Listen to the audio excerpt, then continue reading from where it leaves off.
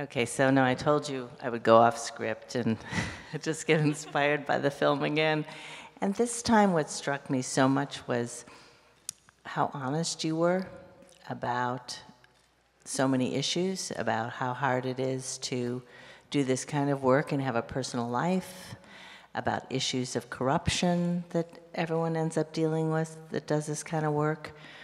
And I just wanted to ask you about what you learned about that in yourself as a change maker yourself making films in terms of balancing your own life and how women balance their lives, that in particular. Well, yeah, sure. I mean, it was sort of not something that I had planned when I set out to make this film, was to tell that deeply personal side and look at the sacrifices that the women had made. But it was so clear, you know, as we were traveling and spending weeks with these women on the road, and especially with Sister Fa when we went to Germany and met her daughter, what a tremendous sacrifice that they had all made. And I think it made me reflect a bit as a young activist and filmmaker thinking about the life that I want to lead. And, you know, I think it's something that everyone deals with, but I'm glad that that's something that resonated with you when you saw it. So thank you. Can you tell us just a little bit about these amazing 4 women, how they're doing now, what they're doing now, if there's big changes in their lives or work? Yeah, well, so Shohini, the dance therapist, she has just sent me an update this week about 2 of the women who have gone through her program that were featured in the film. So Julan is one of the senior dance movement therapists who goes into the shelter home, and she's now running a training program for dance therapy. So she is working with younger survivors who want to become dance therapists and going out into shelter homes in rural parts of West Bengal. And Meharaz, the woman right at the end who made Shohini cry, which always makes me cry when I watch it too, she is now a professional dancer, and she's working with Malika Sarabha, who's a really well-known dancer in India. So when we saw her in rehearsal the first day, your eyes just immediately go to her because she's such an incredible performer. And of course, she has a really incredible personal story. But so I was thrilled to learn that this week. And the other women are all doing well as well. Panmela is continuing to work in Brazil and travels all over the world creating graffiti art. And she started a new program for Black graffiti artists, Black women graffiti artists in Brazil. They, of course, deal with similar issues of racism as we do in North America. So she is doing very similar to work to what you saw in the film. Anna continues to grow her business. She sells in Dillard's department stores. You can buy her stuff online at judithandjames.com. She has started a new training program on the coast in Kenya. So she is now working with not only the group that we showed in the film in Nairobi, but in a completely different part of Kenya. And Sister Fa also continues to tour and do very much similar work, although she's now started to work in the African diaspora. So she is starting to see more and more as she lives in Berlin that girls are being taken back to their home countries on holiday to be cut. So she's trying to raise awareness throughout Europe and in the UK and even in the US about genital mutilation. So they're hard at work. Nothing's changed. That's really inspiring. Alon, I was really inspired when I talked to you about how the American Jewish World Service finds people to work with on the ground in all of its places, and I'm just curious, I'd love you to talk about that and also how you have dealt with the issue sometimes of corruption, which happens in every country, and trying to avoid that, dealing with it when it happens, and then keeping your faith and your forward movement when that inevitably happens, every country in the world. Excellent. So first of all, I'm so glad to be here, and I'm so glad to be sitting next to the producer of the movie. That's amazing. So I think one of the things that I was attracted to AJWS at the very beginning is the fact that we don't go in and tell people what they need. So we won't go and say, you know, you need a school, we're going to build you a school, or you need a hospital, we're going to build you a hospital. And as you can hear from my accent, I come from the country that created colonialism.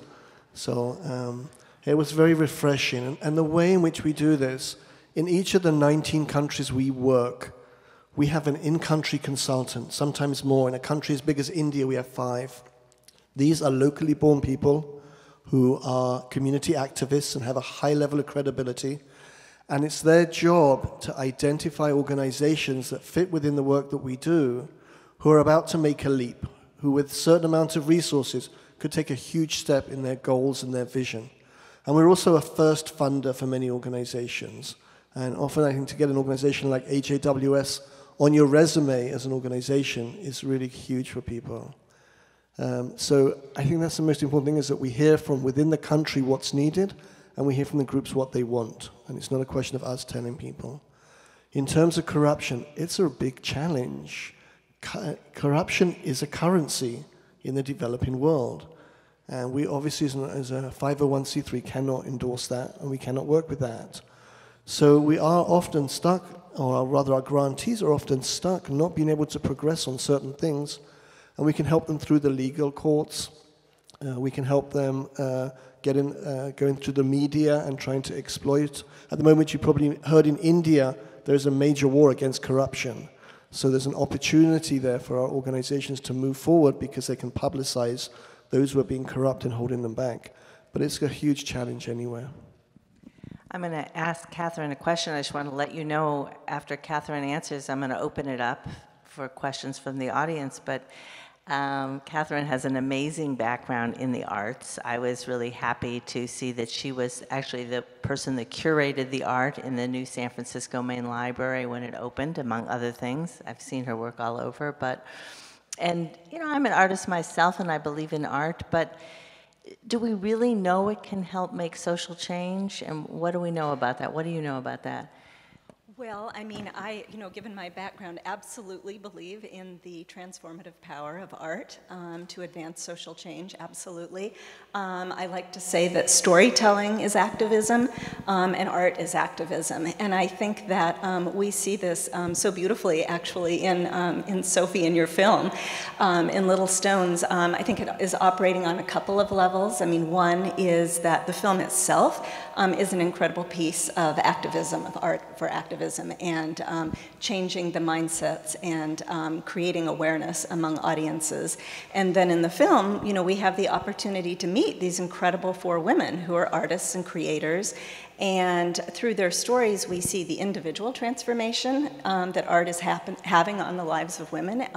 We see the women, in many cases, for the first time seeing themselves as leaders and being seen by others as leaders.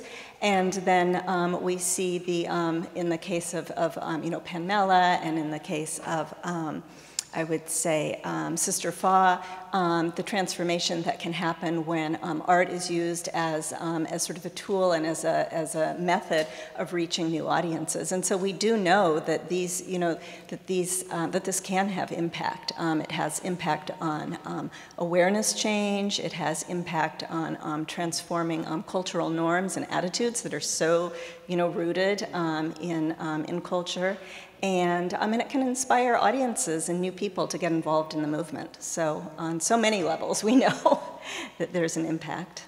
Yeah. Right, that's really true. It reminds me of the line that someone says in the film, that if this culture of holding women back is universal, then culture can change culture. And that was a really lovely line.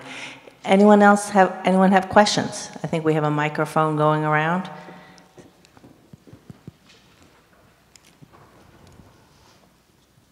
So we have a question in the center here. I have a question for Sophie. How did the movie come about? Had you heard the stories about these women and then decide to make the film, or inverse? Well, it started with Shohini. So I had a friend. Oh, put this here. I had a friend who did a Fulbright in India, and she came back and told me about this woman who was using dance to rehabilitate sexual trauma survivors. And I had been a dancer from when I was really little. When I was 2 years old, I remember taking ballet classes through graduating from college. And I think it just resonated, the idea that dance, I knew the power that dance had in my life, and to sort of work through emotional trauma. And so, it really just resonated for me that, of course, how better to learn to love your body and get back into your body again than through the joy of dance and movement. So that was the initial spark, and then it was a huge research project, really, in figuring out who the other women would be in the film once I'd been introduced to Shohini. And it became a question of diversity in every sense of the word. So geographic diversity, issue diversity, art form diversity, personality diversity. Panmela is so tough, and Shohini is such a warm tiger mom, and Anna's so young and hopeful. So wanting to have that cast of characters, too, that could show all the different sides of what activism looks like. Another question. So we have a question over here on your left. I thought it was really interesting at the point when I think it was the singer started to talk, or no, there were organizations doing work in Africa, and there was talk about how, yes, we appreciate the impact on children and education, but we need to go to the elders and sort of change their mindset. Or what she's doing, coming into a village once every year, is not going to make the true change. Did any of your activists talk about steps for creating larger sort of systematic change? How can they tap into public policy, or where does politics play a role? Or I'd be curious if any of those conversations came up. I mean, certainly none of the women that we filmed are working alone. So that's something that's really hard to capture, is how Shohini, for example, is not at all involved in the rescue process. She's going into shelter homes after girls have been rescued. But there's, of course, incredible organizations that work with the legal department, with police officers to rescue girls. So they're very complex issues. So, of course, everybody needs to be working together. The criticism, though, I mean, I think it's interesting because, with Sister Fa in particular, there was a fair amount of sort of grassroots criticism of her work. But then when you're there, it's sort of undeniable just how inspiring it is to have someone come into your community and to come into your classroom and to work with you for the day, and to see how excited the kids were and how different this was, and just a window into the world outside their village. I think I feel torn. I think she's doing incredible work at the international level and raising awareness. But I also think that some of those criticisms are valid, which is why we put it in the film. But I'm curious to know if you guys have further thoughts on that. We saw in the movie here, in the documentary, Molly Melchin from Tostan, which is one of the organizations we supported. And Molly has a multi-pronged approach to it. It's not a one-size-fits-all for any village or any community or any country. Certainly, she spoke about the power of women who had been cut, not necessarily elders women, but women who were of childbearing age and middle age, and that these women, particularly as they started to enter into the stage of being leaders of the community, had a fundamental role to play. But certainly, many of the work we do see that the power of the young people and the power they have of the internet, which connects them and helps them find their rights, is an incredibly exciting prospect. And I would add to that, I mean, we certainly see, so at Global Fund, oh, sorry, is that better? At Global Fund for Women, we're both grant makers and advocates for women's rights. And we, similar to American Jewish World Services, are funding grassroots women-led organizations in country. And what we find, there are many, many factors to, advance social change. And so Shohini and Kolkata Salvat is one of our longtime grantee partners. And using that example, she is working very much, of course, on individual awareness and personal transformation, but she works in conjunction with and collaboration with numerous other organizations in her community. So organizations that are working to change laws and policies around trafficking. And we also know that access to services and awareness, so both on the individual and the societal level, there are a number of factors, and change is most successful when groups are working together in that way. Yeah. Anyone else? Looks like in the back over there. Yeah, another question here in the center. Oh, center. How would you rate San Francisco with human trafficking? I heard that it was #3 in the world. Anyone want to jump in on that? Anyone? No? The one thing I can say is wherever you have a port, you have human trafficking. And we have 3 ports in the Bay Area. And so we are incredibly susceptible to it. And I think it's been a big wake-up call for us all, the fact that it's happening in our backyard. And I hope it's something that everybody will feel really empowered and encouraged. If we can't stop it in our backyard, how can we stop it elsewhere? Well, good question. Thank you. And anyone else? Another one in the center. Okay.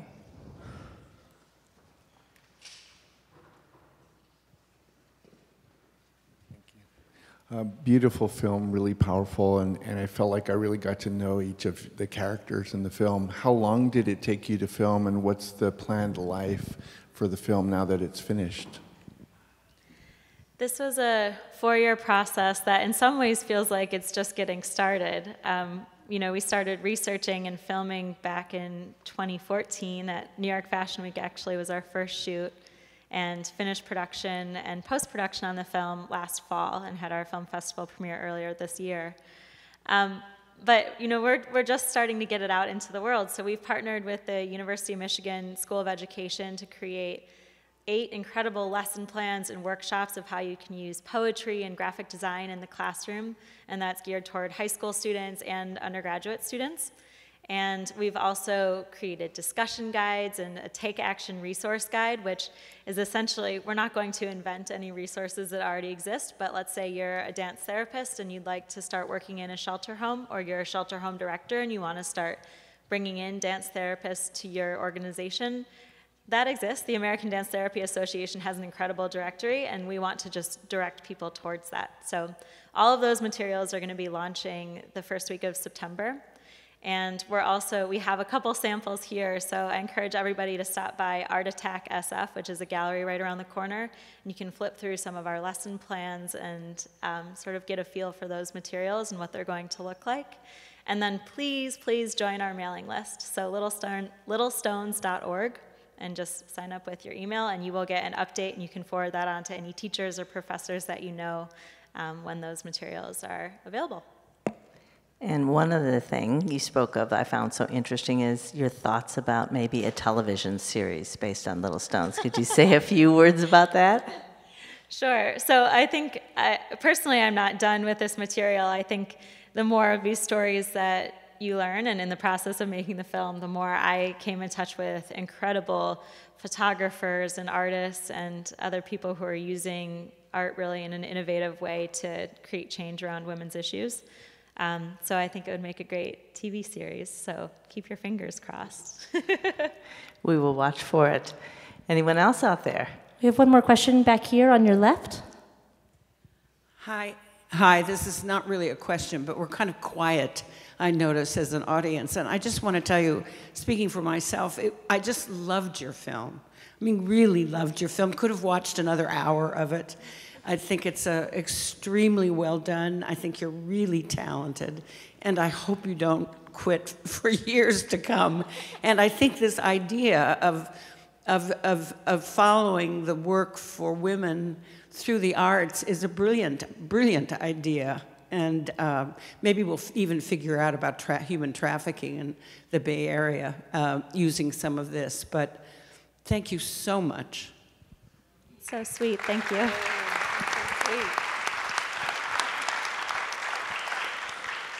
Someone else is raising their hand. Okay.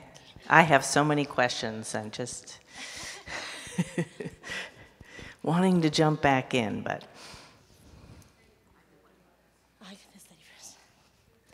Okay, another one in the center. Well, I just wanted to second what you just said. We are quiet, but that was such a very well-made documentary, and thank you so much for you taking action. You inspired me in so many ways, and I teach yoga, and I just want to go back and even just donate more of my time doing whatever. I'm going to figure that out, but and I'm joining your mailing list at this second, so thanks again. Thank you. And feel free to take out your phones if you want and take any pictures. There has been a slideshow up there. And Sophie, do you want to say again your website? Sure. Well, I'd just love to thank the festival organizers for having this day. I mean, normally we wouldn't be programmed, I think, in a festival that's focused on Jewish films, but we're so grateful for the opportunity to be at this incredible festival for our Northern California premiere, and also so grateful to have both of you on the panel. Thank you for coming out today. And yes, littlestones.org, and you can join our mailing list, and please forward the trailer and the website on to any teachers you know, any professors that you know, anyone who might want to host a community screening. Thank you all so much. Yeah, sir. Another question up here on your right. Hi, thank you for a beautiful film. I'm wondering why you didn't speak at all about the physical aspect, consequences of female genital mutilation. I mean, obviously the traumatic pain, the pain of having it done, but I don't know that most people know that a lot of women have lifelong consequences, incontinence, they're shunned by their communities. I mean, it's even worse than not being able to enjoy sex. It's much worse. So I'm just wondering, was it a question of time, or did you think that was like too heavy? Just curious. You know, it's in part, so one of the things that I think I would have loved to include, it was mostly time, and when you're trying to tell 4 stories, trying to fit as much as you can in to tell a coherent story. But, you know, the midwives that we met when we were filming were some of the biggest advocates for ending genital cutting, because they're the ones who see that the scar tissue that's created makes it really hard in childbirth. And so they see that the babies often die, the women have a lot of trouble if they've been cut. And so that was sort of something we would have loved to include, but it was this kind of bright speck of hope that there's actually women who are going out in the communities that everyone is cut there. Every single woman you walk in, we would say, you know, do you still practice cutting? And they'd say, oh, no, no, no, because it's illegal. No, no, no, we don't cut. No one here, we don't cut anymore. We don't do that. And you say, oh, wonderful. Well, can we meet some young girls who haven't been cut? And they just look around and everyone's been cut. So it was definitely, you could see what sort of Sister Fa was up against and what the odds that she's trying to, you know, beat. But at the same time, then you'd meet these midwives who are the most passionate advocates for ending it, despite their whole community being for it. We have a little more time, right? Okay, I had dying to ask Alon something. So this is a Jewish film festival, and I know your organization as well isn't out there working with Jewish groups, particularly around the globe. So how are these issues Jewish issues, and how does your organization justify that? So if I can disagree with the producer, the honored guest here, and say everything about this movie is Jewish. That in Judaism we are commanded to pursue peace. That we are commanded to see people, that all people are born in the image of God, and that we must strive for l'taken ha'olam, to fix the world. And I don't think that Judaism would be Judaism if it wasn't for that commitment that we all have to social justice. And it's not enough just to help Jews. In our organization, we're not even helping Jews. These are Jews reaching out to the poorest and most marginalized people in the world. And that is our obligation, to create a better world for all. Well said, well said. And, you know, I'm interested in everyone's spiritual connection to this. I'm putting you on the spot here, Catherine, but anything that you want to add about how your own spirituality, your faith community inspires your work? Well, I haven't been asked that question on on stage before, but it's actually it's a wonderful one. I came from a family, a Catholic family, very committed to social justice. My father was involved, in the 1960s on the war on poverty. He was an economist and a community organizer himself, and was involved in the war on poverty, and then worked with Cesar Chavez and Dolores Huerta to help form the credit unions that the farm workers were able to start in order to become economically sustainable individually and as a community. So I think it was, very much came from a faith-based place in my family and very much around sort of a social justice lens. So I think that, I know that has always inspired my activism, and for me as someone who comes from, professionally came from the art world, it was the moment about 10 or 15 years into my career when I had the opportunity to marry my passion for art and media with social justice, and to do that on behalf of advancing rights for women globally, that I just felt like, wow, what an incredible opportunity to have this, this opportunity in my career. Yeah. Thank you. Sophie, where does your inspiration come from? My inspiration? Well, I will say I'm Jewish, so I completely agree with you. Although I'm glad you see the film also as reflecting that. I think it was really interesting. I don't know if anyone picked up on this, but Anna comes from a very religious Christian upbringing.